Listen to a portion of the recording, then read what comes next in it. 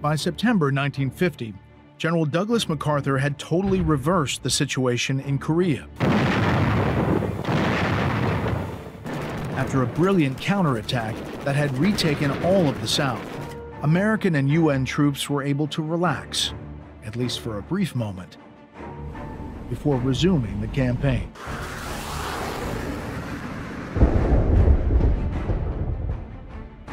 I think there is very much a sense within commanders in the field that this thing's going to be over. We're going to be able to go up there and we're going to take care of this situation. The North Koreans, they're wiped out. When MacArthur led the UN command forces, he was quite confident that the Chinese would not respond. His reasoning was that it would have been impossible for the Chinese side to both fight the Americans and successfully conquer Taiwan. And he concluded that they would not sacrifice the unification of the country for a military action in the Korean Peninsula. It was a reasonable calculation, but it was completely wrong.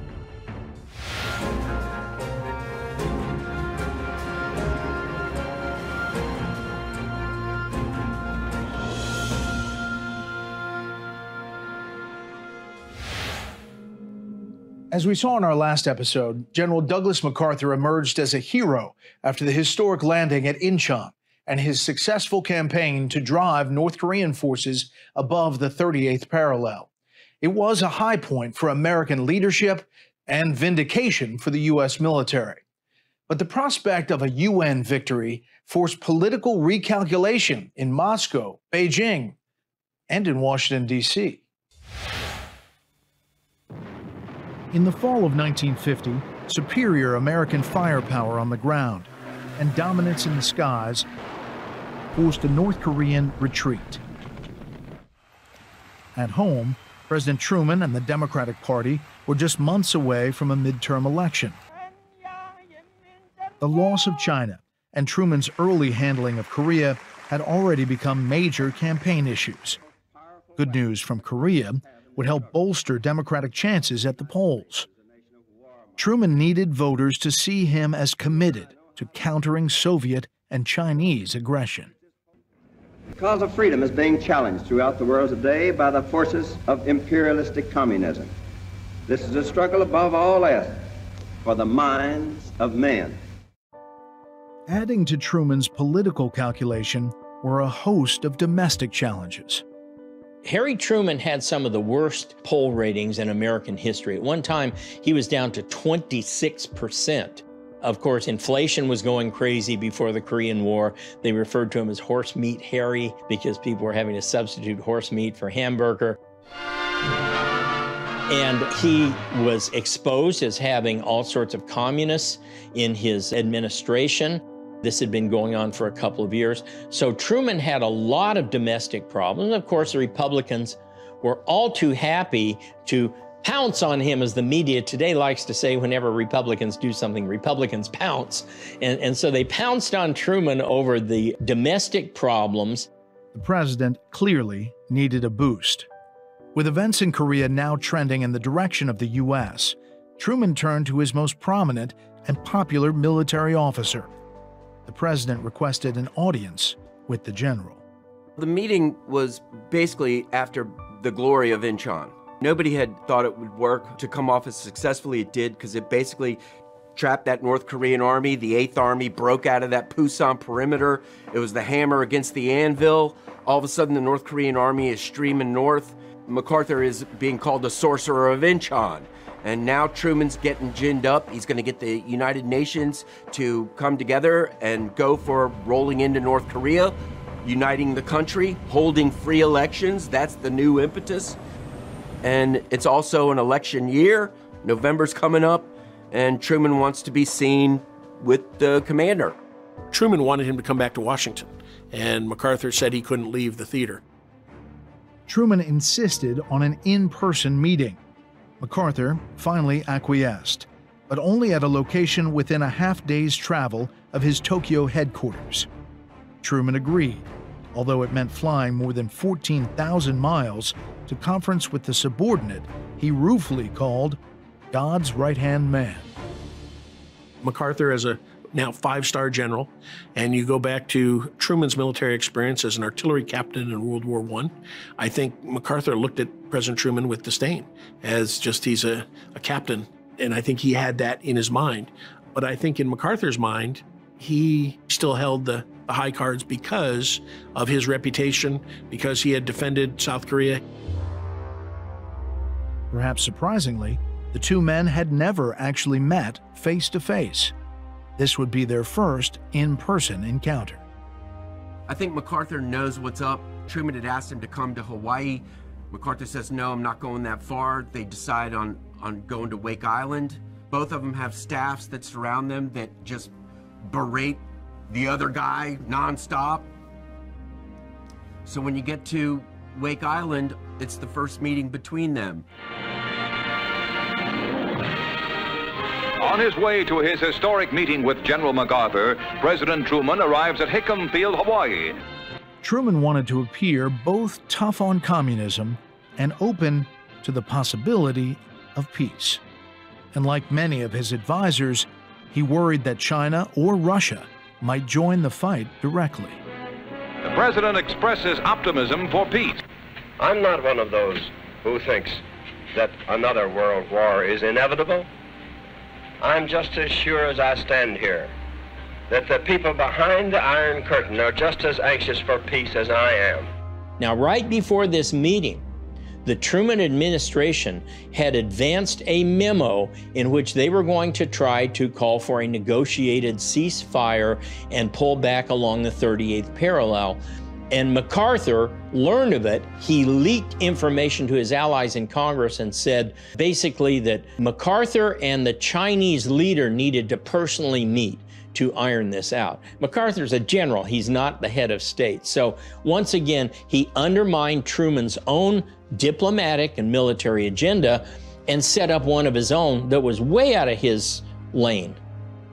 With the election now less than a month away, the two men finally met on October 15th on Wake Island, some 2,300 miles west of Honolulu. Instead of a military salute, MacArthur greeted the president with a handshake, breaking protocol and setting the tone for the meeting to follow. At the Wake Island conference, MacArthur's there at the bottom of the stairs when Truman, deplanes. MacArthur is walking towards Truman, and it's not this full salute here. The footage is him coming out with his hand like this, coming out to shake hands with the president, not giving him that respect of you're the commander-in-chief. And Truman picks up on that. Truman lets it slide, but he's gonna be pretty irked about it.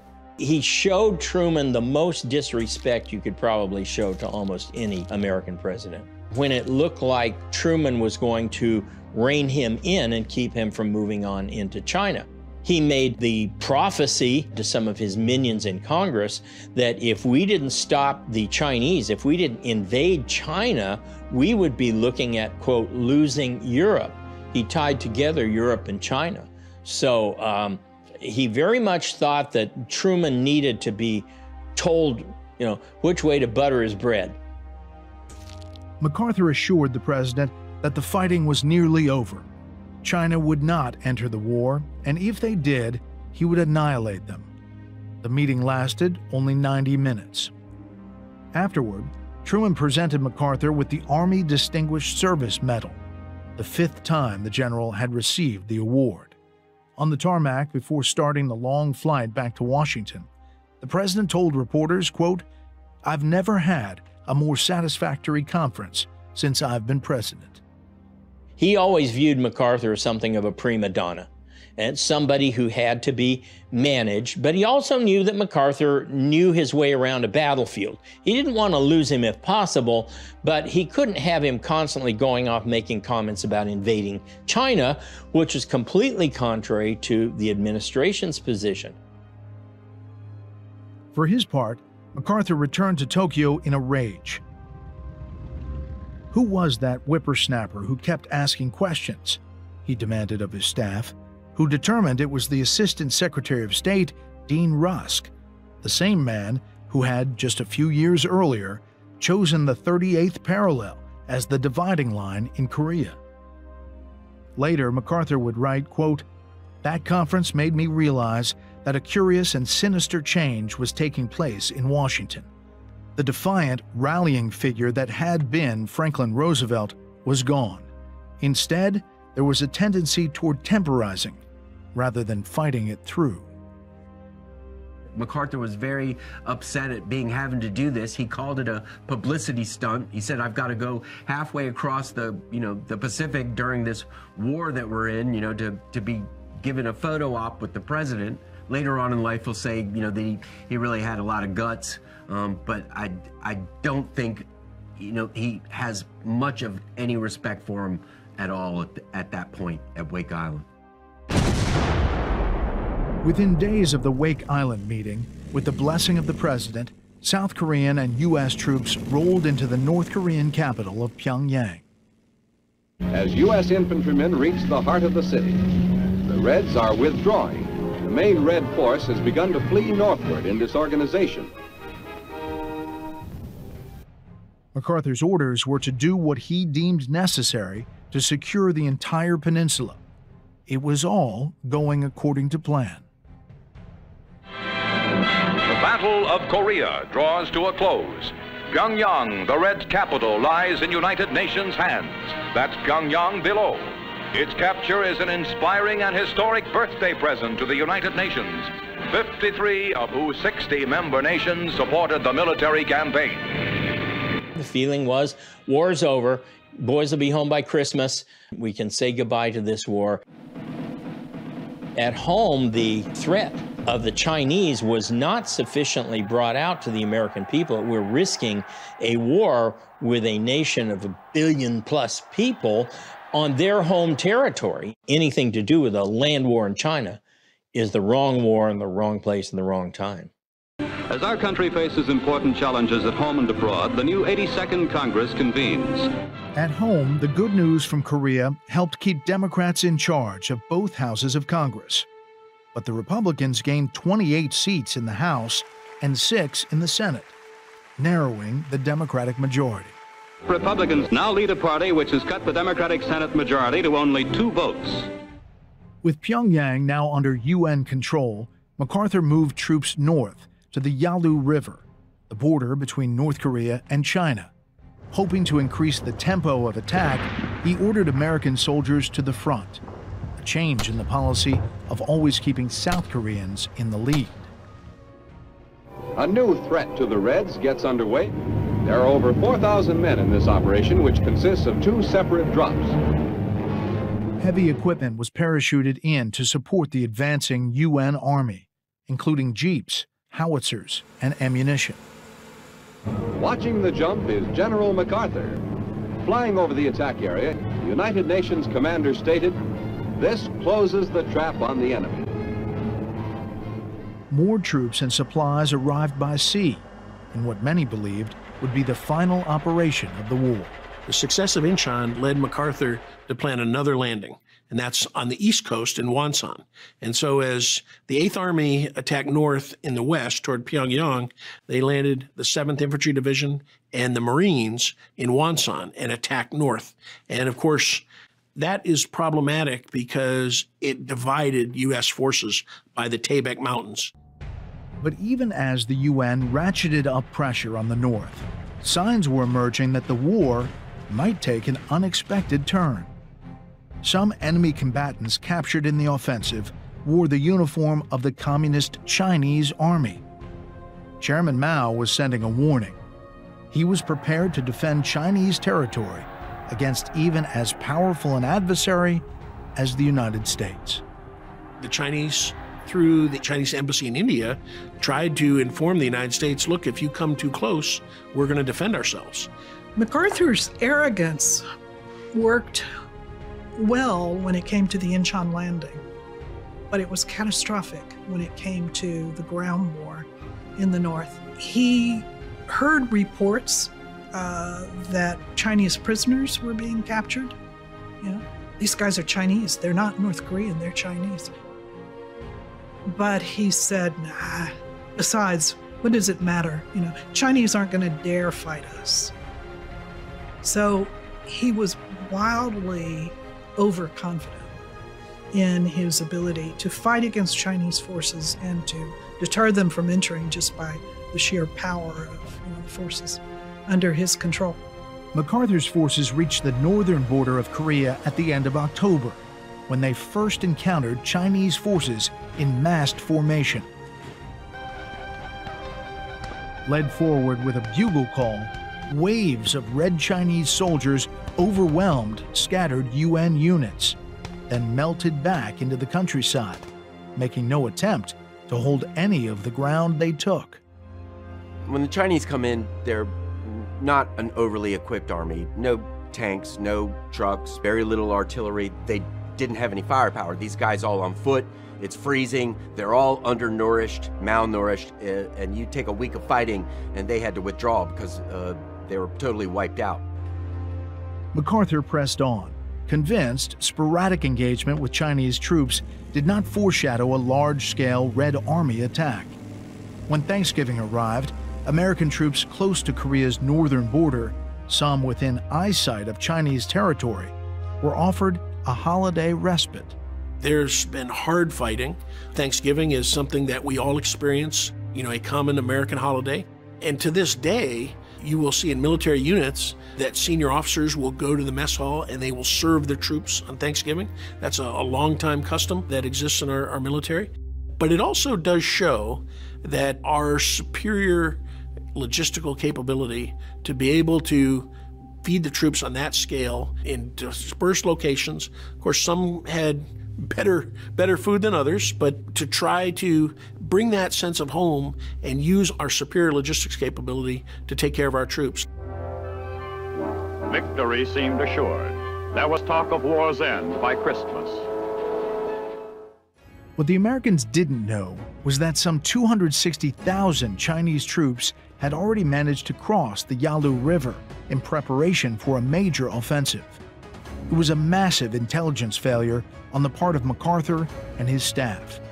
Estimates of Chinese strength at the border were less than 1/10 of what was really there. Further, the Americans had misjudged the will of Mao Zedong.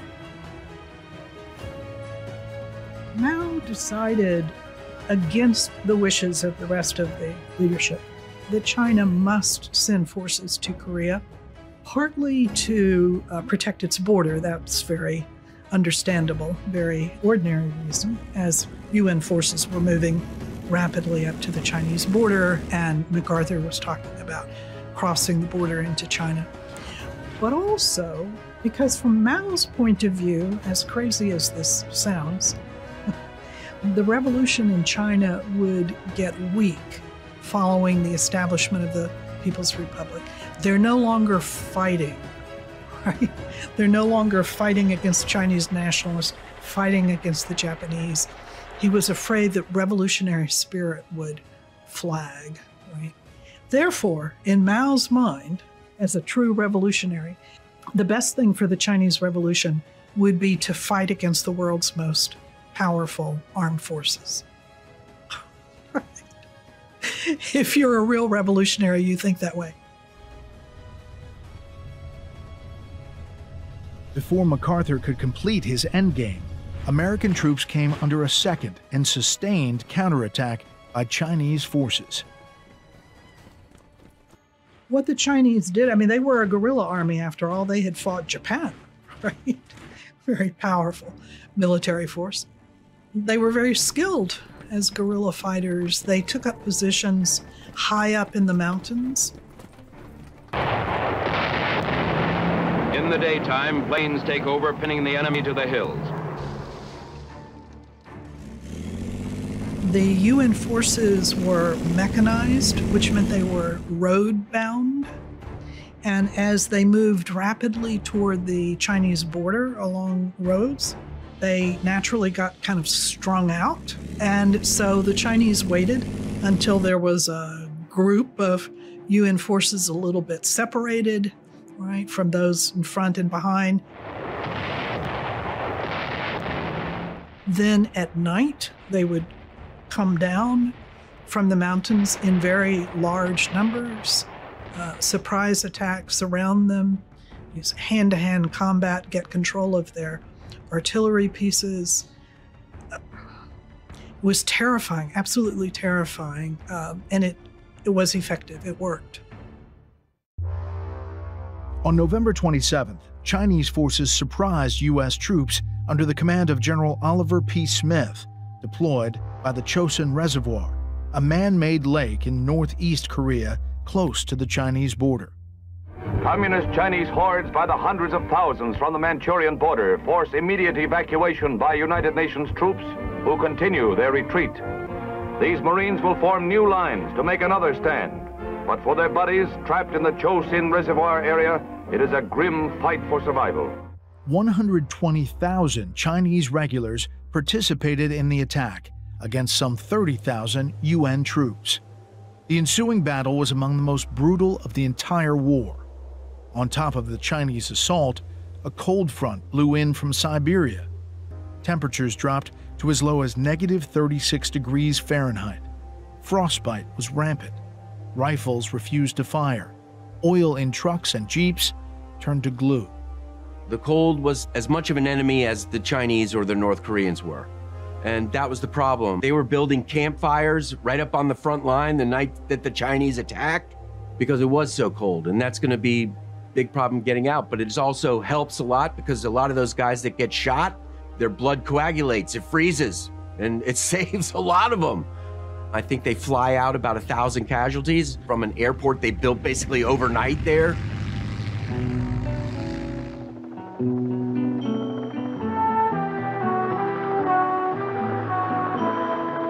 The television series MASH portrays a fictional version of a mobile army surgical hospital during the Korean War. But the real thing did exist. Helicopters allowed for quick evacuation of wounded soldiers. MASH units were located close to the front lines, designed to be disassembled and moved on just 6 hours' notice. They could be operational within 4 hours of arrival at a new site. The ability for medical care had really taken monstrous strides in World War II. And when Korea comes along, keeps the casualties down to practically minimal. You would have lost most of those wounded people back in World War I or, back to the Spanish-American War. All of them probably would have gone. But the ability for the medical facilities to be able to cope with all the casualties that are coming in, that's probably one of the great miracles of the Korean War. It continued on through Vietnam and still to this day. It's probably one of the greatest assets the United States military has built over the years is the medical corps. Within days of the Chinese attack, UN forces were in full retreat. General O.P. Smith tried to put a positive spin on the decision to withdraw, telling reporters on December 4th, "Gentlemen, we are not retreating. We are merely advancing in another direction." Over 10 days, UN forces fought their way 70 miles to the seaport of Hamnam on Korea's east coast. Along the way, Korean refugees choked the roadways, voting with their feet and giving up their homes to escape communist rule.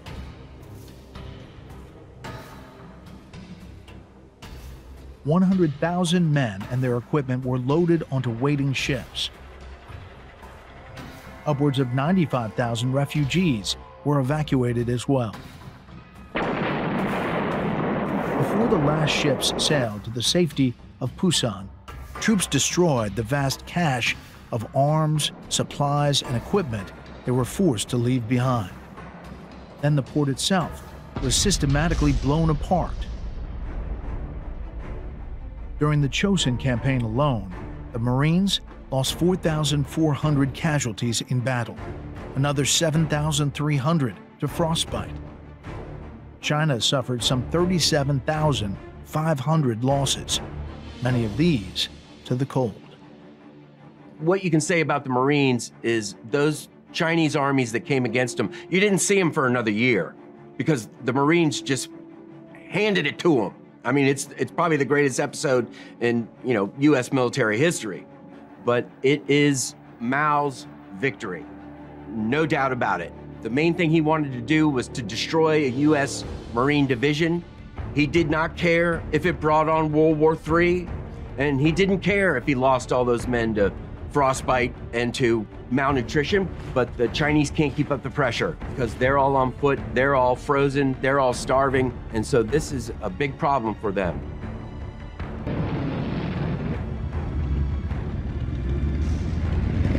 The UN retreat from northern Korea put gains below the 38th parallel in jeopardy as well.